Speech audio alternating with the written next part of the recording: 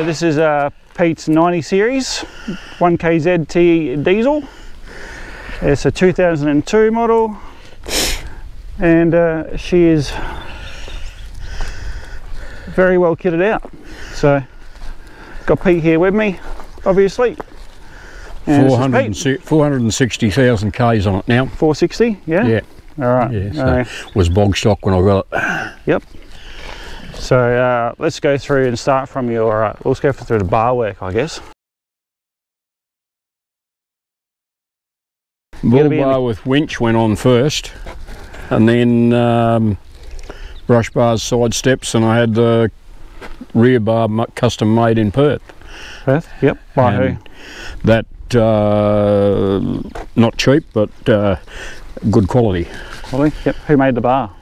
Slinky Customs in Cannington. Cool, no worries. So that's got a rear winch in it, twin tyre carriers, and bracket to hold the gas bottle and chainsaw, keep it out of the car. Yep. So we've got the rear winch in the bar.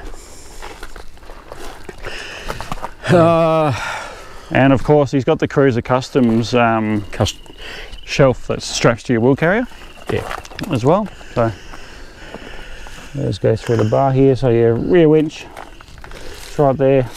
Obviously bin bag or rubbish bag, wheel bag, whatever you want to call it, on the back. And yeah, cool. We put a snorkel on it. We've then put a heap of money into suspension. Yep. If we look at, well, front suspension is now terrain tamer, remote res adjustable shocks with King springs. Kind of hard to see, can't really show that, but that's fine. In there, yep. Rear is 80 series Lovell springs with Dobinson MRA shocks. Which are 120 Prado shocks in the rear. Yeah.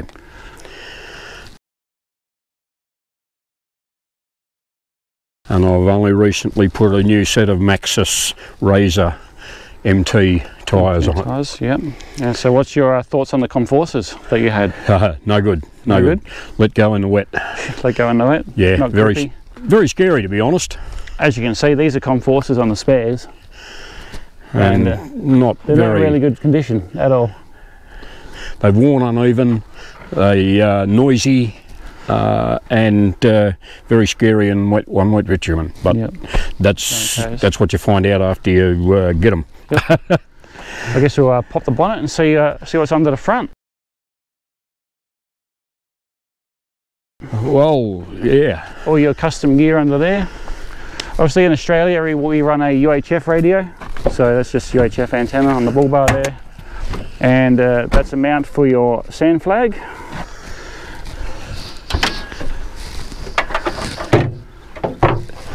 There is a catch can,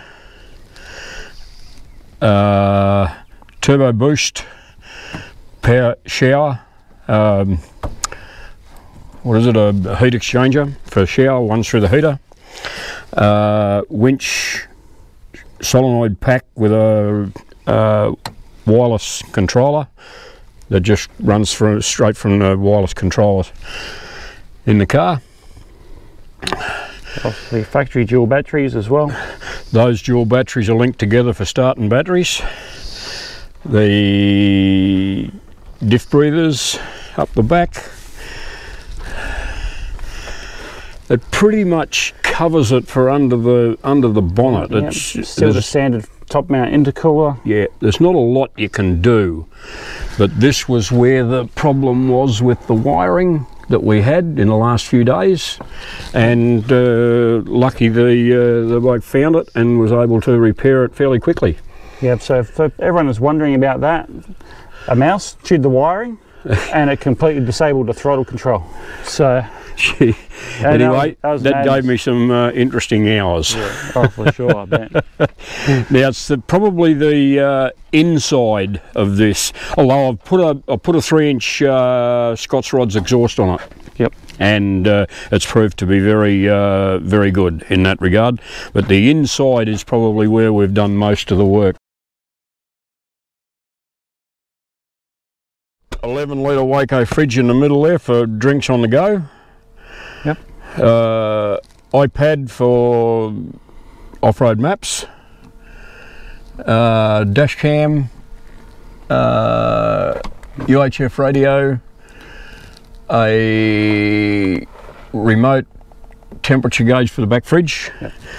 And the cargo barrier here has got the Black Widow, all the pockets there, very, very, very handy, right where I want it. That's a Black Widow one as well. Yeah. Okay. Yeah. That's cool. And 2 fire extinguishers, one on each side. Air compressor hose behind the seat. But we've made a custom T-piece overhead console with a hat rack. There's only room for me in here. In the back there's no back seats. It's full. It's full. Absolutely full. So Tool bag, recovery tracks, freezer, yep. oven, Ryobi battery charger, all my air gauges for diff locks, and pump up, let down, air blower, everything is there. Very easy to get to. We'll open these wheel carriers.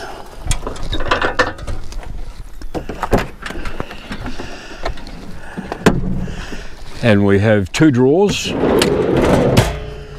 lot of gear in there. That's recovery gear and electric drills and so forth. All my cooking gear and utensils. 3 milk crates up the top there. There's 2 camp ovens. There's hoses. There's water pumps to pump from a creek into the water drums. Water tanks in the side. Or 3 20-litre jerry cans. There's a table sitting here that when these milk crates are out, that just slides out and goes up under the awning. 60-litre King's fridge. It's the biggest I could get in there, but it's probably half an inch too big. Half an inch too big, but it doesn't. A quarter of an inch too big, to be honest. But it's a beautiful fridge. It's huge, and I use it totally as a fridge because I got the drawer freezer. Where else do we go? There's a heap of charging ports and switches and so forth for lights and up in the tent and all the rest of it. When we get around to this side, we have the full pantry in here, and that's got all my eats and so forth. Everything is handy. I'll pull that one out. That one slides forward and backward on this one, and I take this one out as well, and that gives me access to the bottom one. So in under there's an air tank, and behind that air tank is 2 120 amp hour full river AGM batteries, deep cycle batteries. Yeah. So, which you can't see, but they're there. Yeah, they're fully protected. They run all the fridges and all the accessories. Yep. So I don't take anything out of the start batteries. The 2 batteries link together under the bonnet are for starting and winching. The solar screens, magnificent. Yep. they will drop the interior of the car, the temperature inside the car, by about 10 degrees, easy. Yeah. Most. And the good thing about those is if you are looking at doing a build where you want to sleep inside your 90, Yep. or your four-wheel drive in general, they'll 100% block out your light. So, Absolutely. and you can get them Yep. for the front windscreen too, and the front windows. So Now I suppose if we have a break, I'll set up the awning and the tent, and we can have a look at that. Yep. So, That's for luxury camping. luxury camping for luxury people, hey? Absolutely. We're back with you in a second. We'll get it all set up.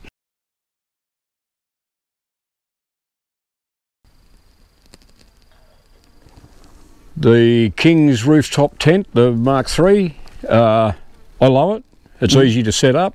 Just got a cage on the top for firewood that I collect during the day, a 250 watt solar panel on the front of it, and then the 270 degree Darche awning. And the whole setup suits me down to the ground. That's right, and it works well. Yeah, works really well. Works well. The table sets up plenty of table area. I don't think there's a lot more, really. I reckon you've covered everything. So, But it's a penthouse on wheels, yeah, basically. And if you're going to live out of it for 6 months at a time, you want it to be fairly comfortable, which is what I set it up to do. And it will do. Like the car has got both diffs are airlocked, so it'll go anywhere. that's it. And but I don't want to do any of that hard stuff. I just want to be able to get to those pristine campsites and then enjoy the tranquility that they provide. That's it. That's like me. I'm the same as well. So Yeah, and that's why we hit it off so well. We've got the same outlook. Yep. And love this quiet, out in the middle of nowhere. we are. Totally, we are out in the middle of nowhere. Basically. Nothing here. So. And quiet as a, yeah. So if you have any questions, guys, leave them in the comments down below, and I'll ask Pete and I'll relay them back to you. Because I'll see if I can answer them. well, he might even be able to jump on YouTube there and answer them for yourself in the comments. So Maybe so. easy. All right, guys. Thanks for watching. Catch you next time.